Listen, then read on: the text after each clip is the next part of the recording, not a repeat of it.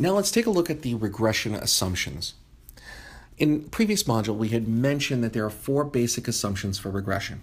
Number 1, that the mean of the residuals is 0, that the residuals are normally distributed around the regression line, that the residuals have constant variance or homoscedasticity, and that the residuals are independent of each other. The next few slides will demonstrate how we checked for each of these. Now, there are more advanced methods, so we're going to consider these introductory level tests and general observational tests. In Excel, we want to make sure all of the appropriate boxes are checked off to give us all the plots and measures possible. So when we use the data analysis add-in in Excel, choosing regression, the following dialog box opens. And this image shows what you want checked off. At the bottom, it shows all of the residual plots and all of the normal probability plots. Now, the first test is actually very simple. Once Excel has run the regression, you're going to see a section for residual output, and it contains all of the information about the residuals. The column called residuals, which is going to be the third column over, is the actual error for each observation. It doesn't contain the average itself, but simply using the average function, we can calculate what the average of the residuals are. And as you can see, we have a small number because we have negative 1.6 times 10 to the negative 15 power. And we can consider this very close to 0. It won't be 0, but it should be very close to 0. So if you had a number like 3 or a number like 5, there's a good chance that your residuals are not close to 0. Now, the regression assumption 2 is that the residuals are normally distributed. While other statistical applications will provide more robust tests for normality, Excel does not. But that's okay. It does provide a normal probability plot. In general, we wish to see an upward sloping set of points, kind of an S curve. A majority of the points in the middle should follow a 45-degree line or thereabouts. And if the two tails curve away from the line, that's considered fine. We would expect to see that. If there are a large number of data observations, you don't have to worry too much about this if you're not sure. If it looks something like the left, on the left, you'll be fine. Some statistical applications will provide a test for constant variance. If you plot the residuals on a chart, you can see that they appear to rise above and drop below the horizontal line at 0. So that horizontal line at 0 is basically our line that says the residuals are 0. Everything above the line is our positive residuals, everything below the line is negative residuals. And if we have constant residuals, it will appear as though the plots will go above and below the line in a constant manner.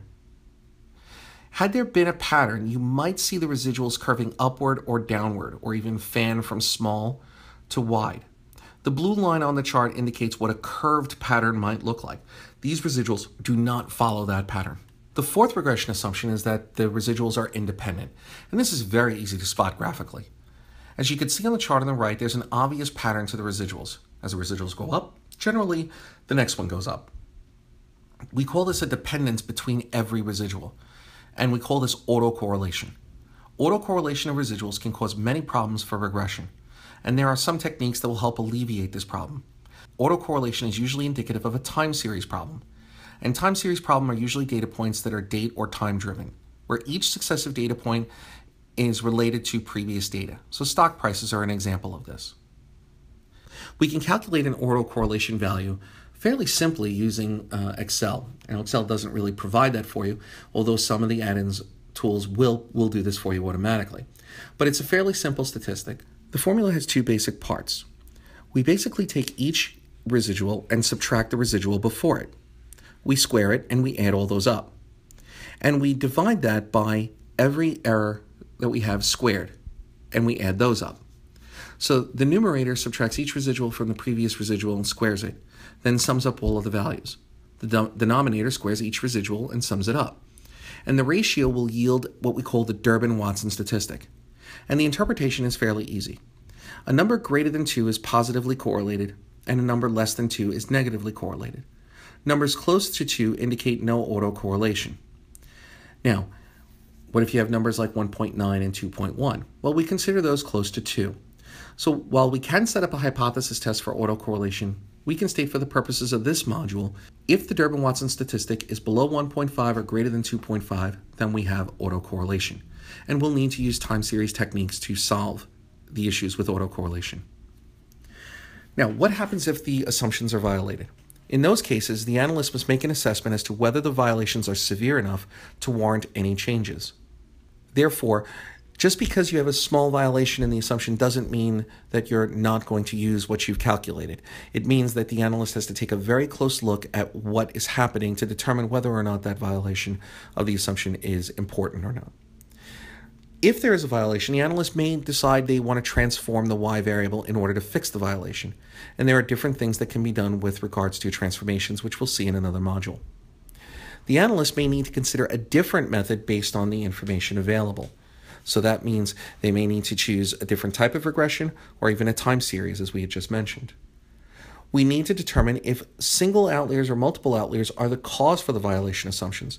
It is possible that one or two key outliers are causing us to violate the assumptions entirely. If so, then we need to determine what we're going to do with those outliers. Do we allow the violation of the assumptions? Do we remove the outliers? Or do we do something else?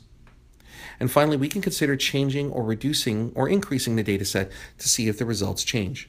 Now, violation of the assumptions don't always mean that the model doesn't have value.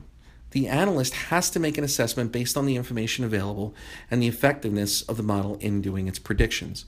So there are a number of different ways that the analyst can handle violations of assumptions and a number of techniques at a more advanced level to resolve any issues from it.